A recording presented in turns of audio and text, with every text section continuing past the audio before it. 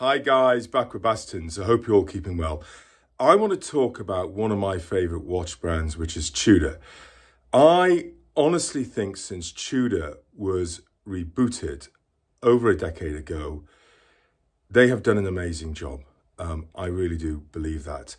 They produce a solid, robust watch at a very, very competitive price. And I think this sort of got the brand positioning, the image absolutely correct.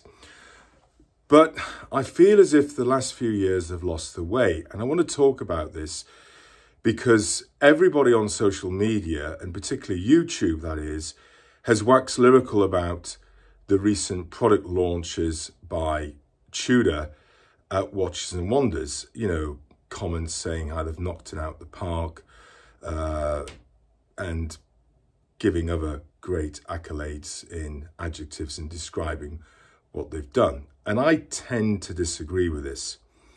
I think if we go back a number of years, Tudor were producing amazing watches. Watches like the North Flag, watches like the Heritage Ranger or the Pelagus, or even up till a few years ago like the P01.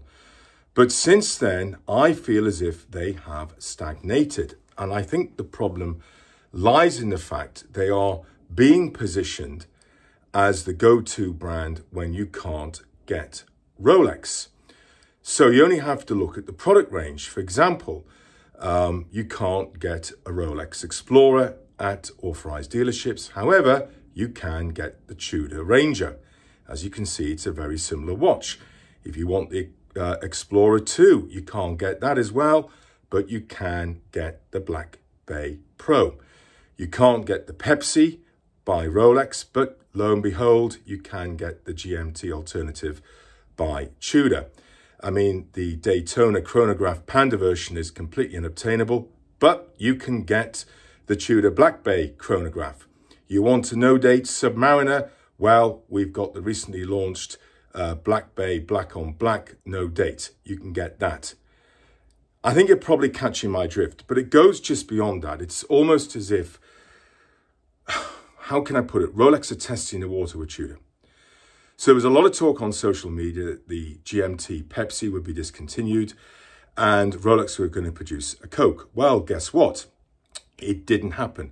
However, Tudor produced a Coke variant of their GMT.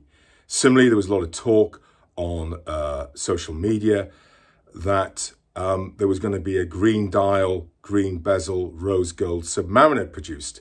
Well, guess what? Yes, that didn't happen as well. But instead, we got a green dial, a green bezel in rose gold by Tudor with the Black Bay 58. It's almost as if I say Rolex are just sort of testing the market with Tudor. So the question I've got, and I'd love to hear comments below, is Tudor fast becoming Rolex's pup? Stay tuned.